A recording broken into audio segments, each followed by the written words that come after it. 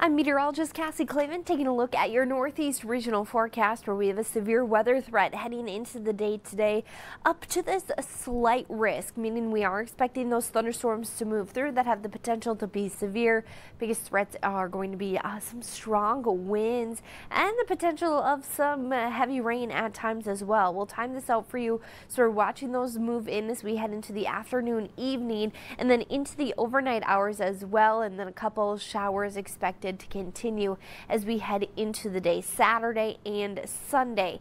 However, with these showers and thunderstorms, they're going to be very localized. Many actually going to be enjoying sunshine in the Northeast region as we head into the weekend. Let's take a look at some of these rain totals. So Charleston looking at getting just about an inch of rain. Virginia Beach just over an inch and a quarter, but areas such as Buffalo going to be staying mostly dry through 7 p.m. Sunday.